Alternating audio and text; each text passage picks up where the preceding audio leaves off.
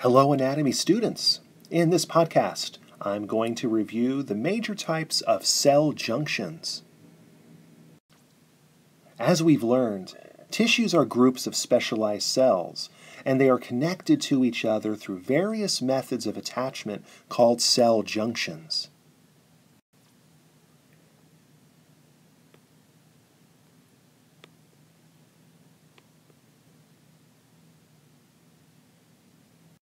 Junctions are often formed between the plasma membranes of adjacent tissue cells. There are many different types of cell junctions, but the 5 most common ones in the human body are shown here in the diagram. These are the tight junctions, the adherence junctions, the desmosomes, the Hemi Desmosomes, and the gap junctions.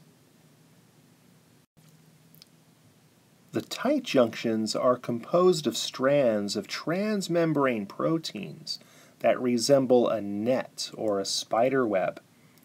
These proteins act as rivets that strongly bind together the cell membranes of adjacent cells.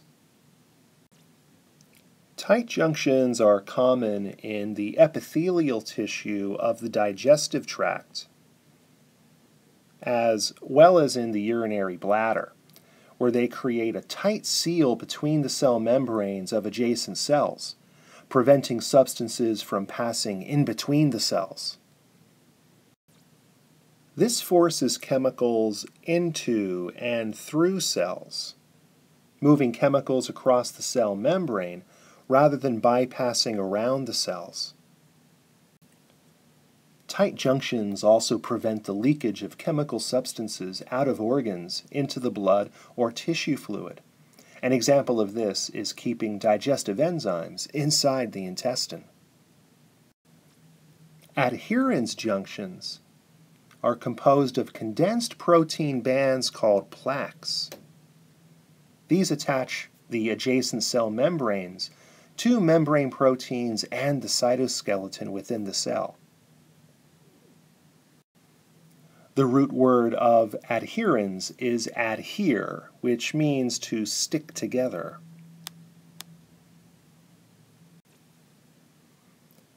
Adherence junctions also contain microfilaments, which extend along the length of the plaque. Also within the plaque are a type of transmembrane glycoprotein called cadherins, and these connect the cells to each other. These junctions act like strong seam welds in metalwork. They resemble belts that encircle the entire cell and form in epithelial tissues what are called adhesion belts because of this.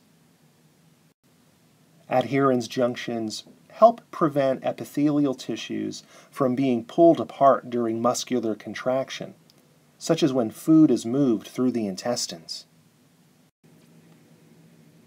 Desmosomes are another type of cell junction that are similar in overall structure to the adherence junctions.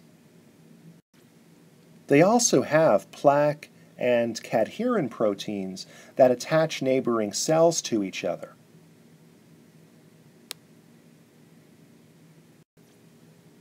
But instead of microfilaments, the plaques of desmosomes attach to another type of cytoskeleton protein called the intermediate filaments, which are made up of the tough protein keratin.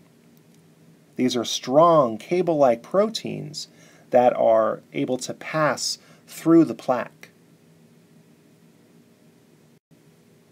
The intermediate filaments help pull the membranes of neighboring cells together.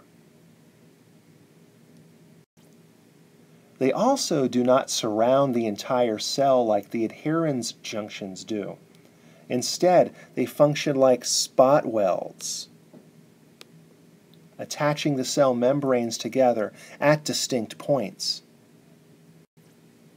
The desmosomes act as strong structural reinforcements of the cell membrane at specific points of stress and tension, helping to maintain overall tissue stability. They are common in the outer epidermis of the skin, helping to resist the physical forces that the skin is constantly exposed to. Next up are the Hemi Desmosomes. And these have a similar structure to the desmosomes, but as the name suggests, they're basically half of a desmosome. The prefix hemi means half. They are found on the lower or basal surface of cells, where they anchor cells to the underlying basement membrane, not to other cells like the other cell junctions do. They also contain a different type of transmembrane protein. Instead of the cadherins found in the desmosomes, the hemidesmosomes contain integrin proteins, and these attach to the intermediate filaments. And the last cell junction I'm going to discuss are the gap junctions. Gap junctions are connections between adjacent cells that allow chemicals, such as small molecules like glucose and ions, to move from one cell to another via diffusion. Larger molecules, like proteins, are too big to move through the gap junctions. They simply can't fit. They consist of tube-like protein complexes called connexins that connect together the cell membranes of the neighboring cells. But they are unique in that they form a connecting tunnel or channel, forming the gap in between the adjacent cells. The tunnel is known as a connexon.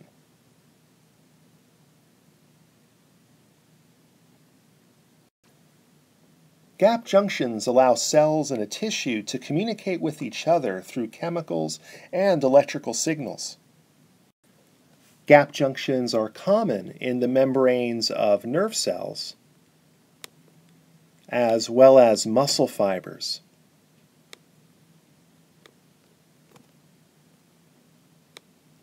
Which allow the nerve and muscle impulses to be quickly conveyed from cell to cell, permitting normal function of the nervous system as well as muscle contraction.